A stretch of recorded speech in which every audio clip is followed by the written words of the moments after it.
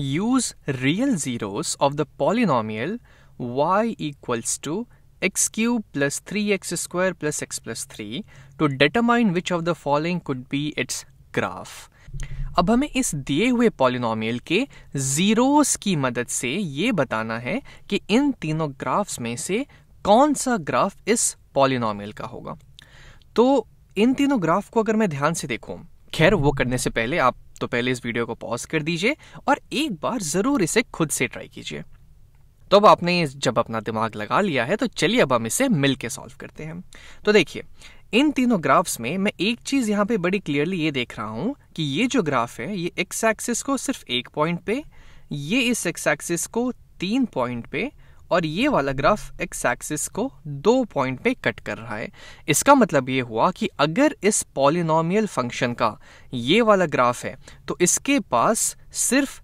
एक रूट होगा, यानी कि सिर्फ एक ही ऐसी पॉइंट होगी, एक ही ऐसा x का वैल्यू होगा जो मैं अगर इस एक्सप्रेशन में डालूं यहां पे तो y की वैल्यू 0 हो जाएगी। लेकिन अगर उसका ग्राफ ये b वाला होगा तो इसका ये मतलब हुआ कि इस पॉलिनोमियल के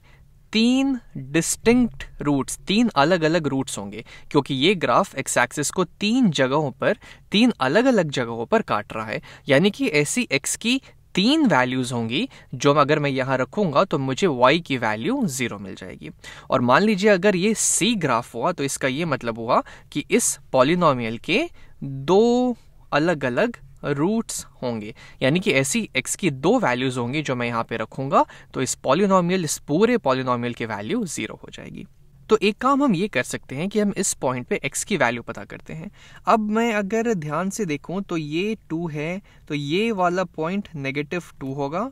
ये वाला पॉइंट इधर -2 होना चाहिए, और ये जिस पॉइंट पे कट कर रहा है एक्स एक्सिस को ये -2 और -4 के बीचों बीच है, यानी कि ये पॉइंट यहाँ पे -3 हो जाएगा। तो एक काम करते हैं, अगर x की वैल्यू -3 हो रही है तो ये ग्राफ जो है एक्स एक्सिस को कट कर रहा है, यानी कि पॉलिनोमियल की वैल्यू 0 कर दे रहा है। तो हम एक काम करते हैं, ये वाली x की वैल्यू हम इस पॉलिनोमियल में x की जगह डाल के देखते हैं कि क्या x ये रखने पे हमारी पॉलिनोमियल की वैल्यू 0 हो रही है। तो अगर मैं x की जगह -3 डालूं तो मेरी y की वैल्यू हो जाएगी, y मेरा हो जाएगा -3, एक्चुअली चलिए सेम कलर हम यूज कर लेते हैं, -3 का होल क्यूब, क्योंकि यहाँ पे x का होल क्यूब है,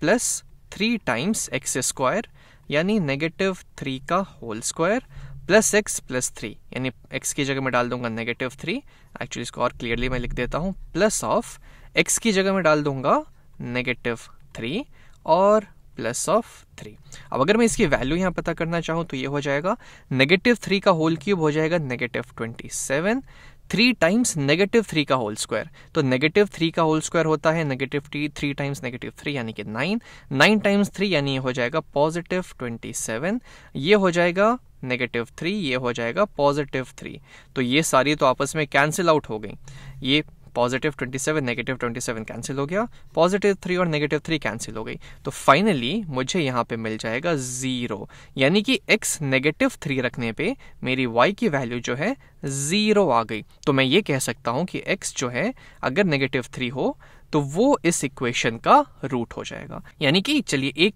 तो चीज हमें पता चल गई, लेकिन क्या x -3 के अलावा और भी किसी पॉइंट पे इसकी वैल्यू 0 होगी? तो जैसे कि अगर मैं इस b ग्राफ में देखूं, यहाँ पे ये तो मेरा x -2 है, ये वाला पॉइंट मुझे x -2 लग रहा है, ये वाला जो पॉइंट है यहाँ पे, ये पॉइंट यहाँ पे ये 1 लग रहा है, और ये वाला पॉइंट 3 लग रहा है। तो हम एक काम करते हैं, इस वाले अगर पॉलिनोमियल में 1 डाल के देखता हूं, क्योंकि इस ग्राफ के अकॉर्डिंग अगर मैं 1 डालूं तो पॉलिनोमियल की वैल्यू 0 हो रही है, तो मैं यहाँ पे सेम चीज करके देखता हूं। अगर मैं इस वाले पॉलिनोमियल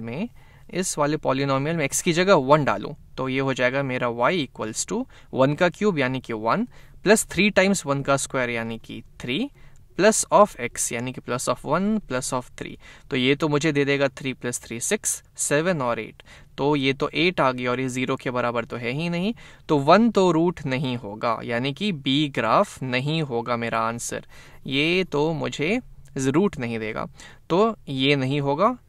और सी में मैं अगर बात करूं तो 4 है और ये पॉइंट है मेरा 4 जो कि दिया हुआ है, और ये पॉइंट है मेरी x इक्वल्स टू 5। तो क्या 5 रखने पे ये 0 हो जाएगी? तो मुझे नहीं लगता, आप चाहें तो इसको रख के देख सकते हैं, लेकिन मैं इसलिए बोल रहा हूँ क्योंकि ये 5 है पॉजिटिव, और अगर ये सारी वैल्यूज़ पॉजिटिव हो गई, अगर ये सारी वैल्यूज़ यहाँ पॉजिटिव हो गई, तब तो कोई चीज़ किसी से कटेगी ही नहीं, कोई चीज़ सब्ट्रैक्ट होगी नहीं, तो ये तो 0 अपने आप होगा ही नहीं, तो इसीलिए ये तो रूट नहीं हो पाएगा। यानी कि ये जो ग्राफ हमें यहाँ देखिए C, ये भी गलत है, ये भी इसकी रूट, ये भी इस पॉलिनोमियल का ग्राफ नहीं हो सकता। तो बचा हमारे पास A, तो A जो है इस पॉलिनोमियल का ग्राफ हो जाएगा। ये तो था इसको एक तरीका समझने का।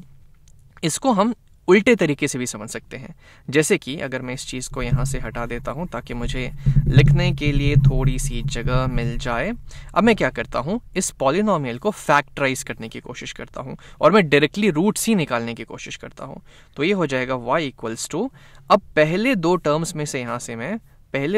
में से मैं क्या कर सकता हूँ, एक्स स्क्वायर बाहर कर सकता हूँ। तो एक्स स्क्वायर मैं बाहर कर देता हूँ, अंदर बच जाएगा x प्लस 3, और आखिरी दोनों टर्म्स में से तो खैर कुछ नहीं ले सकता, तो चलिए मैं 1 ही निकाल देता हूँ, क्योंकि 1 तो मैं हमेशा निकाल ही सकता हूँ, प्लस 1 टाइम्स x प्लस 3। अब इन दोनों को अगर मैं ध्यान से देखूँ तो यहाँ भी x प्लस 3, यहाँ भी x प्लस 3, तो चलिए x प्लस 3 को अब हम बाहर कर लेते हैं। तो मेरे पास आ जाएगा y equals to x plus 3 बाहर आ गया, और अंदर बचा का बचा रहेगा ये x square plus of 1, x square plus of 1। अब अगर मुझे इसका रूट्स जानना है तो मुझे इसे 0 के बराबर करना होगा, यानी कि या तो ये वाला प्रोडक्ट 0 हो या तो ये वाला प्रोडक्ट 0 हो। तो अगर x प्लस 3 0 होता है तो यहाँ से मुझे एक रूट मिल जाएगा -3। x -3 मेरा एक रूट हो गया, जो कि यहाँ हमें दिखा था, x इक्वल्स टू -3 हमें एक रूट यहाँ मिला था। और अगर इसे 0 होना है तो x स्क्वायर प्लस 1 को 0 होना पड़ेगा, जिसका मतलब ये हुआ कि अब अगर मैं दोनों साइड 1 सब्ट्रैक्ट करूं तो x स्क्वायर हो जाएगा -1 के बराबर। लेकिन ये तो कभी पॉसिबल ही नहीं है, किसी रियल नंबर का स्क्वायर तो मुझे कभी नेगेटिव दे ही नहीं सकता है, तो यहाँ से तो मुझे कोई रूट नहीं मिलेगा। यानी क्या कि इस क्यूबिक पॉलिनोमियल का मुझे सिर्फ एक ही रियल रूट मिलेगा, x इक्वल्स टू -3, जिसका ये मतलब हुआ कि इसका जो भी ग्राफ होगा वो x एक्सिस को सिर्फ और सिर्फ एक पॉइंट पे ही कट करेगा, क्योंकि वो सिर्फ x इक्वल्स टू -3 एक ही पॉइंट पे इस पॉलिनोमियल की वैल्यू 0 कर पाएगा, जो कि हमको इस पहले वाले ग्राफ में देख के पता चल रहा है। और इसी वजह से इसका सही ग्राफ तीनों ऑप्शंस में से ग्राफ A ही हो सकता है।